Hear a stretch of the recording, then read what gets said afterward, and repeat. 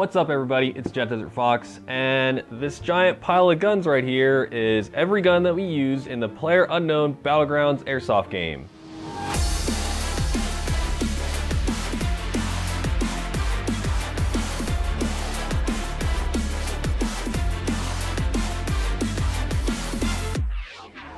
Today I'm going to go over each gun's performance, price point, what I liked and don't like about them. Let's start with some of the smaller guns we're using, particularly pistols.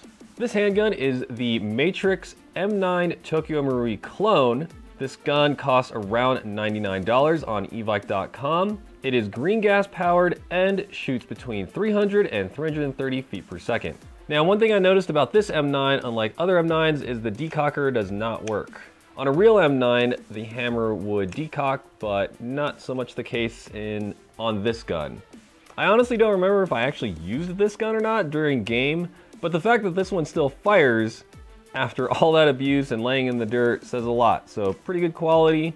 I probably would recommend this one. If you are looking for a really good M9, I highly recommend the Elite Force Beretta M92A1. It's powered by CO2, does semi-automatic and full auto. Next up, we have the WeTech 1911. This gun retails for around $105 on evike.com, is powered by green gas, and shoots between 290 and 330 feet per second.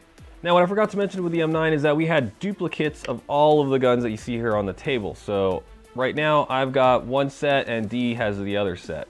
So we had two of these 1911s. This one fired. The other one, however, once it got really dirty, it stopped firing, which unfortunately is kind of the case for most WeTechs if you don't clean them, and also most airsoft guns. However, I did notice that only about after 1 or 2 games, the other WeTech was so dirty that it wouldn't cycle anymore. Now that's partly why I prefer CO2 over green gas. There's a lot more power behind the CO2, and even when it's dirty or covered in dust or mud or anything, usually a CO2 handgun will cycle and work over the green gas one.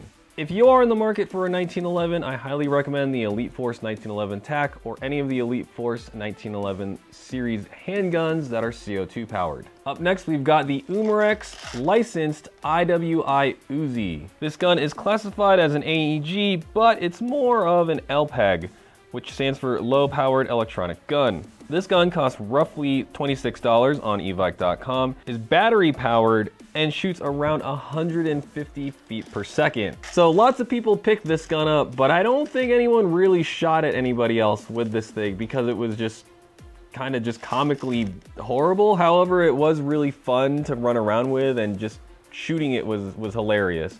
So the way this gun works is the magazine is actually not a magazine. This is where the battery goes. The BBs are actually fed in through the top. To access the BB hopper, basically you just pull back on the charging handle and you can see the space where the BBs go. Now, since this is gravity fed, the BBs need to fall into the chamber in order for this thing to fire the next round. So as you're shooting this, you constantly have to be shaking it in order for the BBs to fall down into the chamber and fire. It's really funny. So it's almost like this pseudo recoil that you have to do to get the gun to feed and shoot. It's really, really hilarious. The saving grace for this gun is, honestly, it's classified as an AEG, but since it's so low powered, I wouldn't say it's an AEG. I mean, yeah, it is an AEG, but in the broad spectrum of AEGs, this thing is not going to be able to keep up with an actual AEG. If you're on a super duper low budget and you're going to play like in your backyard or with your buddies on some private property or something, and you don't want to have to worry about getting your face shot up, this thing is perfect for that, and it's only 26 bucks. I actually want to take this and use it at a real game just because that would be really hilarious. Okay, enough with this thing. Moving on up in firepower, we have the Umarex Elite Force H&K UMP 45 AEG. This AEG retails for around $244 on evike.com. It includes one 400 round high capacity magazine and shoots around 340 feet per second. It is an electronic blowback gun, so every time you fire, this bolt will action back.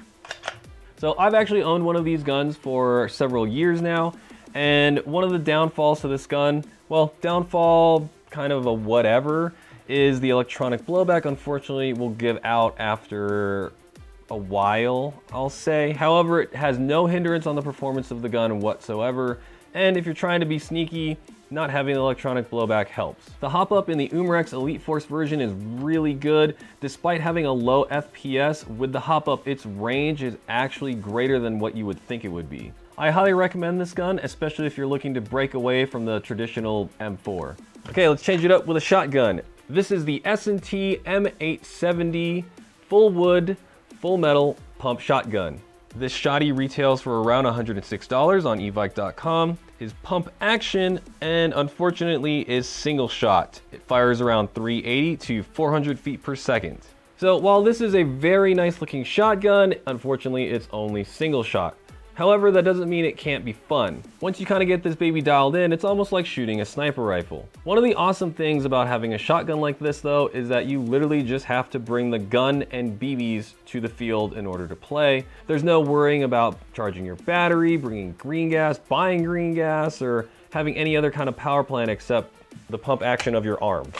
Unlike tri-shot shotguns, which are loaded via a fake shell, the S&T M870 is magazine fed. Simply load the BBs into this magazine, insert the magazine back into the gun, pump that bad boy, and start plugging away. So if you fall under that category of backyard private property player, I highly recommend this shotgun. If you are going to take this to an actual airsoft field, make sure you get a lot of practice with it at home. Back to AEGs. Next up, we have the FN Scar Light from VFC. This gun retails for around $269 on evike.com, is battery powered, and shoots between 350 and 370 feet per second.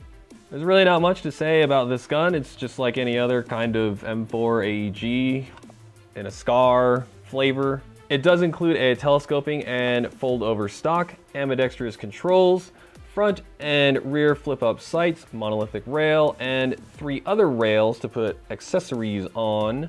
This was another good performing gun on the Battleground.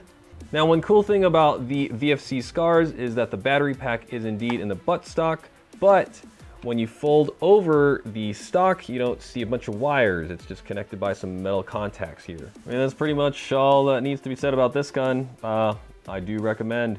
Okay, let's get into a gun that did not do so well, and that is the APS full wood, full metal Battle Veteran AK-47 AEG. This gun retails for around $204 on evike.com. It is an AEG powered by a battery. It is also an electronic blowback gun and fires around 390 to 420 feet per second. The weight of this gun and the feel is great. It's very solid, feels good. The battery is in the upper receiver. Now, I did use one of these in the first round and it shot pretty well. I think the hop up just didn't work, or I couldn't adjust it. Unfortunately, I don't think I would recommend this gun to anybody.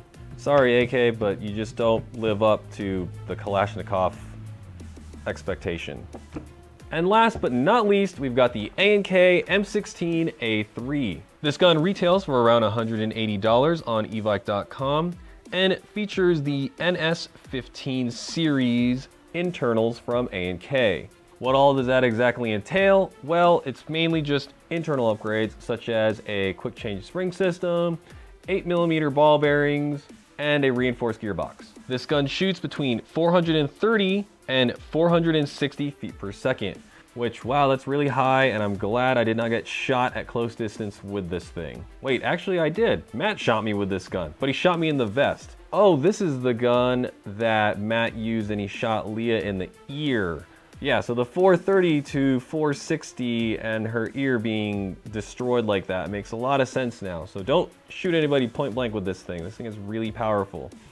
That being said though, it shot really well on the field, and this is a gun that I would recommend. With this longer barrel, you are going to get a little bit more accuracy. Also, with the higher feet per second, you're going to get a lot of range too.